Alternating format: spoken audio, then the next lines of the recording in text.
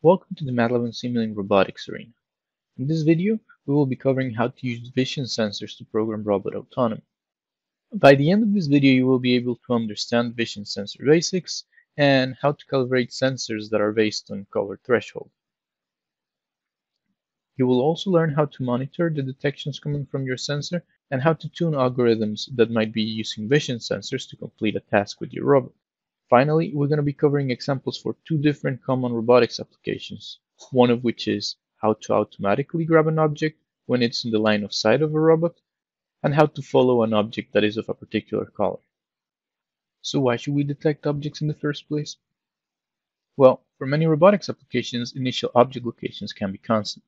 This means that finding objects can help you derive the robot position within its environment. For this example, we have a robot in a field with a couple of objects.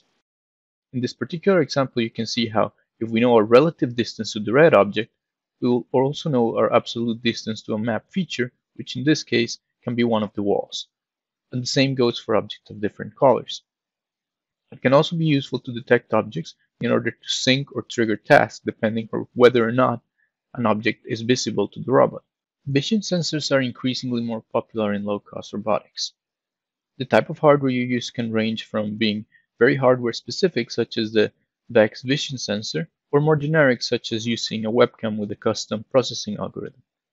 One thing all of these vision sensors will have in common is that generally they will detect objects by color intensity. However, some devices are modified so that they can detect objects using infrared light instead.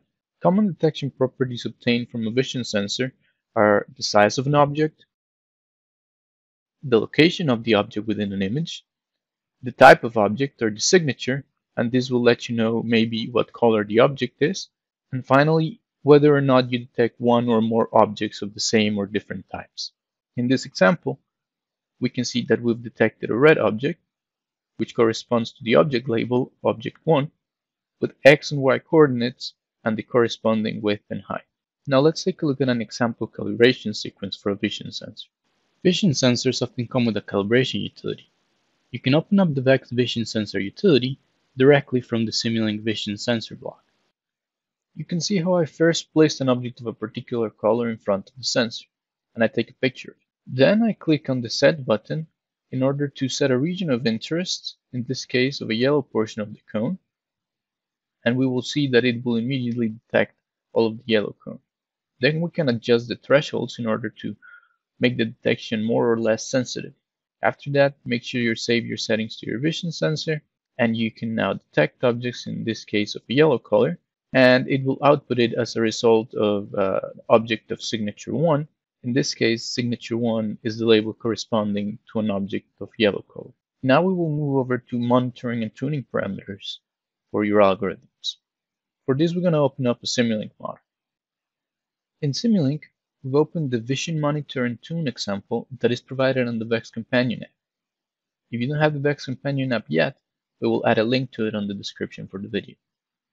In our Simulink model, you can see that we have connected the output of the VEX Vision sensor, which corresponds to the object count, x and y coordinates, and width and height of the objects, to some Simulink displays in order to see the numerical output. We've also connected the x and y coordinates to an XY graph to visualize how the object moves around. If we double click on the vision sensor, you will see that we have connected vision sensor to smart port number 5 on our VEX V5 brain, and that we're only getting information from signature 1, which corresponds to yellow objects according to our calibration. We've also checked the box to enable the display on the VEX V5 brain, which means that we will get a graphic on the VEX brain that is going to draw the object in the correct location and with the correct dimensions. In order to monitor the values in real time, we will click on the Monitor and Tune button in Simulink while making sure that we have connected our computer to the VEX brain. In this video, you can see how we can track the object's location using the XY plot in Simulink, and also we can verify that by looking at the VEX display and the drawing in there.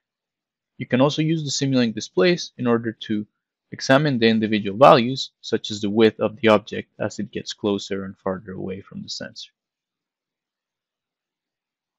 Now that we can monitor the values coming from our vision sensor, we're going to move over to our first application, which is how to get your robot to perform automatic actuation based on these detections. We're going to open up the Vision Actuation Simulink model provided in the VEX App. You will see that in this case, we're only using the X and Y components from the vision sensor, and that we're passing those through a moving average block. The moving average block is going to help us filter out some of those faulty detection and bounces coming from the vision sensor. Then, the X and Y components of the detections are processed through a stateful chart that sets the motor position of our smart motor block in order to close or open the gripper in the robot. If we look further inside the stateful chart, we will see that we have three states: an idle state, a grab state, and then a release state.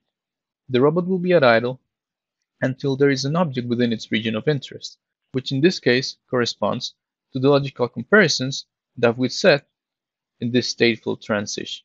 Then we're going to change the motor position command to 0, and we're going to wait for 5 seconds, and after 5 seconds has passed, we're going to release the object again, and we're going to wait for 3 seconds before we can grab the object one more time. We can now take a look at what uploading this algorithm will look like when it's running in the robot. You can see here that if I take a yellow cone and put it in front of the robot, it will grab onto it, and then it will release after a little while. However, if I pick up the cone, the robot won't actuate because it can't detect the yellow object.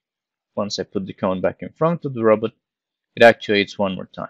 Now that we're able to automatically actuate a robot gripper using information from our vision sensor, we're going to move over to a more complex task, which is actually following an object detected by the vision sensor. In the follow object Simulink model, we can see that we're now only using the X position and the width from the detected object. We're using the X position in conjunction with the steering PID controller in order to set the turning speed of the robot so that we can aim correctly at the object we're trying to track. And we're using the width of the object as an input to our forward and backward PID controller, which is going to help us chase the object when it moves farther away from the robot. Then we're using the output from those PID controllers along with the X position and the width in order to be processed within a stateful chart that accounts for a particular width limit to set the forward and backwards velocities of the robot along with the steering speeds. The output signals from the stateful chart are then connected to an arcade module, which is going to allow us to control two VEX smart motors in order to command the motion of the robot. Inside the stateful chart, we can see that we have 4 states. The default state is the stop state, where the forward and steering velocities are both 0. Then we can transition to turn right, turn left, or move forward depending on the different conditions that we've set within the stateful transitions. This is going to help us account for safety and to make sure that the object is within a specific region of interest of the image. If you want more information on how to understand and design PID controllers for your robots, we're going to add a link in the description to our mobile robotics series of video tutorials. Now let's take a look at the behavior of the robot when we generate and upload code from the Simulink model. Once we upload the Simulink model to the robot, it will start moving, and you can see that if it can detect the yellow cone, it will keep tracking it, like turning left or moving forward. Or if we move the cone to the left a little more, it will move to the left again and go towards the cone. That brings us to the end of this video. I hope you found this video useful for learning how to program vision sensors for any of your robotics applications. Feel free to get in touch with us either through our Facebook group or our email address roboticsarena@mathworks.com. And make sure to check out the links in the description for more robotics content.